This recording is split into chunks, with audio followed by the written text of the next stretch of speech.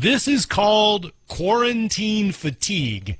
And is there any going back? Here is healthy living specialist Dr. Matt Chalmers on the Lamarca Law Group Newsmakers Line. Dr. Chalmers, welcome back to the program. Good morning.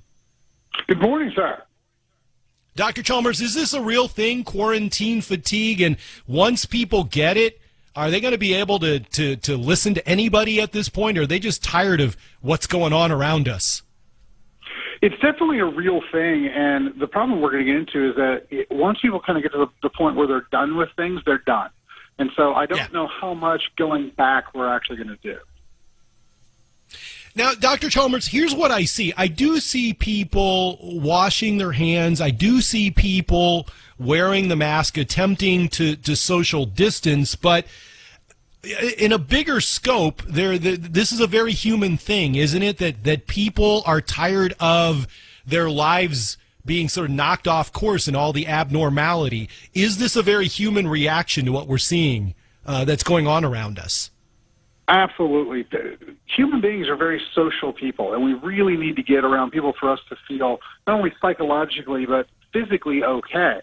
We really see it in our children, and this is one of the things that we really haven't been discussing. We've been talking about grandma, we talk about our jobs, but our children's, our 5, 6, 7-year-olds, I'm talking to the parents, I'm talking to these kids, and I'm hearing that these kids are telling me that no one loves them, that no one likes them because they don't think they have any friends anymore because they've been socially isolated from other kids their age. And this is very, very damaging to the children, but to also adults. So we need to get back together.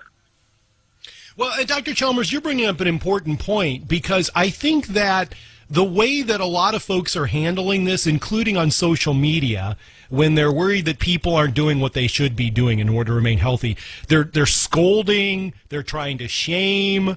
That's not going to work when you're looking at the cumulative effect overall of what this period of isolation has done to people. Am I right on that?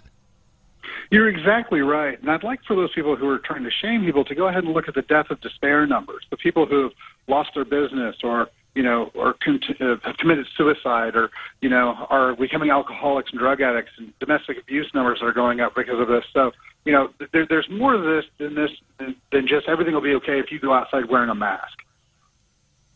That's a great point. This is Dr. Matt Chalmers. So, Dr. Chalmers, obviously you focus on mind, body, spirit. I love talking to you about healthy living. I mean, what do we do? What motivates us internally? Because, I don't want to go out and I don't want to get this virus, but it's out there. I might get it. How do I continue to motivate myself to do what I need to do to continue to remain healthy? So one of the biggest things we see that specifically relates to this fatigue issue, to this, that we're feeling, is that we feel as though our lives have been taken over and that the power has been taken from us. So what I tell people to do is take the personal responsibility back and organize your life. I'm going to go to bed at this time. I'm going to wake up at this time. I'm going to eat this way. I'm going to work out this way. I'm going to call the people in my group that I love and I care about. I'm going to make sure I talk to them, and I'm going to take back control of my life and do it in a healthy manner. And that really, really helps people to kind of focus away from something that's being done to me to I am doing something for myself. And that really kind of helps people not only get healthier, but to psychologically get over what they're feeling.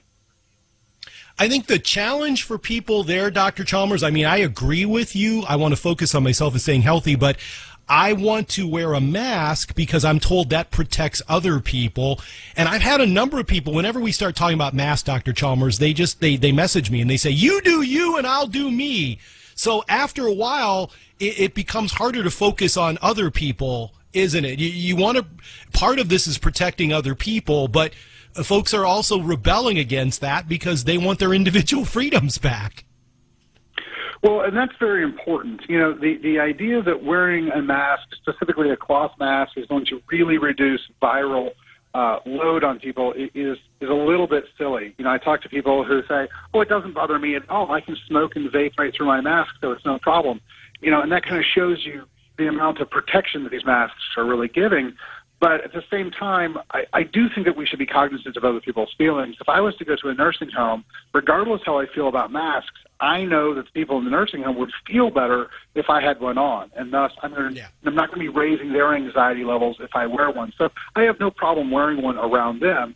Now, in my own personal life, as I'm out going to the gym around the 20-year-olds who don't care, I'm not going to wear one then. So I think that we should be cognizant of other people, but at the same time, if it's really affecting your lifestyle, and you feel as though it's an impingement on your rights, then that is something that's very valid, and we should kind of take into account as well. Healthy living specialist, a person that takes a holistic approach looking at the mind, body, and spirit. That's Dr. Matt Chalmers. Always appreciate Dr. Chalmers' viewpoint. Dr. Chalmers, thanks very much for joining me this morning, and we will talk again soon.